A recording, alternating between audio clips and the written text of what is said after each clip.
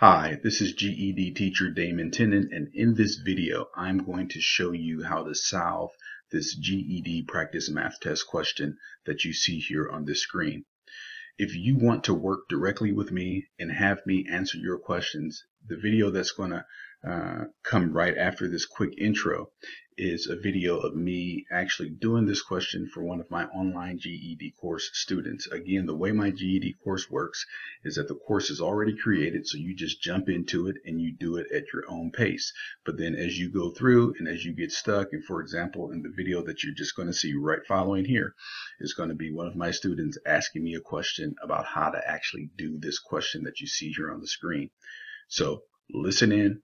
If you like it, I want you to do two things. I want you to like this video, because when you like this video, YouTube will see people like it, and then more people will be able to see it. So people like you will also be able to see this. And then the second thing is I want you to go into the video notes. So if you're watching this on your phone or you're watching this on YouTube, look at the notes below the video. You might have to click an arrow or something to see it, but I want you to go and find out how you too can become part of this online GED course and have success on the GED Math and also the other three tests: social studies, science, and reading, reasoning through language arts. Again, this is GED Teacher Damon Tinnon, and I hope you enjoy the video. Okay, Anthony, this is me getting back to your question here on question number 2. So Milton's mother's age is 3 times that of his sister Penelope. Milton is 6 years older than Penelope.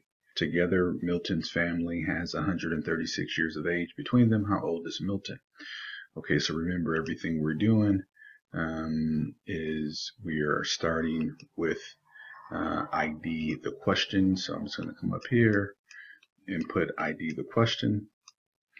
And remember, we're looking, because it says here, how old is Milton? So we're looking for Milton's, I'm just going to abbreviate Milt's age. Okay. Then we have to state our path. And remember, that's just simply just pulling information out of the problem and seeing what we have. So Milton's mother is 3 times that of his sister Penelope. So we're going to put mom. And we don't know how old Penelope is, so we're just going to let Penelope equal x. So mom is 3 times Penelope, or 3x. And then Milton is 6 years older than Penelope, so we'll go ahead and abbreviate Milt. And he is 6 years older than Penelope, so we'll take Penelope's age plus 6 years would give us Milton's age, because he's 6 years older. And then we'll just abbreviate P for Penelope. Penelope is just X. We don't know how old she is. And then we know the total of all their ages together is 136. So what this is doing, Anthony, is inviting us to set up an equation.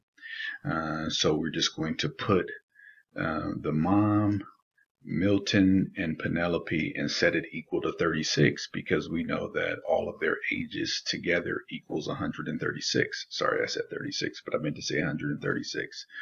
So we're just going to come down here and we're going to say x plus 6, that's Milton,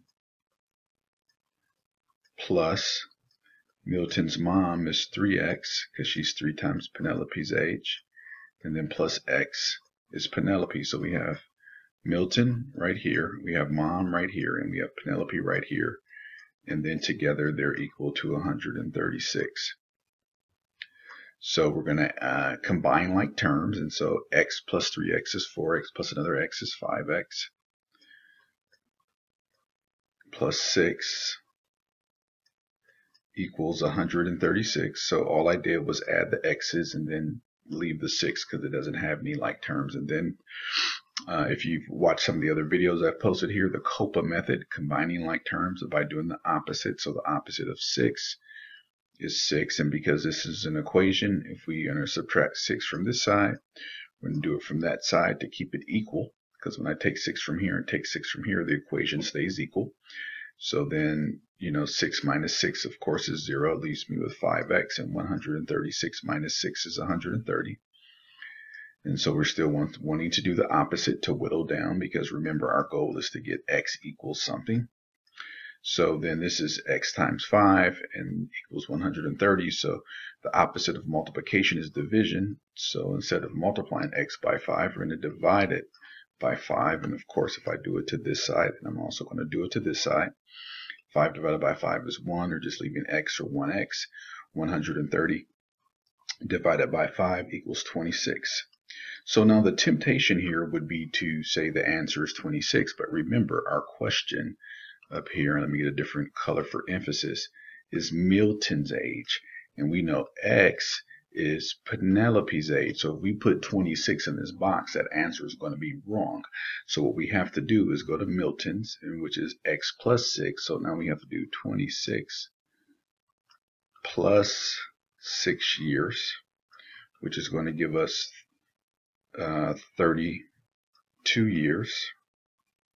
And then that is Milton's age. So again, the step one, excuse me, got a fly flying in my face here. Step one is to identify the question, which we want to know how old is Milton. And then the next step is to state your path. So we know that Milton's mother is 3 times that of his sister. So we said that's 3x.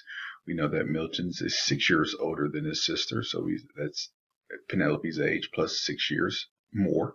That's Milton's age. And then Penelope is just good old X. And because we know the total of all their ages together is 136 years, we can set up the equation. So here x plus 6 represents Milton, 3x represents mom, and then x represents Penelope. And that's all equal to 136. And then we just go down and solve the equation from there. So now let me go ahead and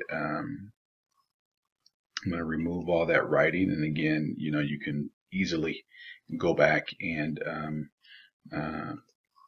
rewind this video to see what I wrote, but I just want to put in 26 there. That's going to be wrong again, like we talked about. So we know that 26, if we put 26 there, we know that's going to be wrong. But now we go ahead and put 32, submit, and of course that's correct because that is Milton's age.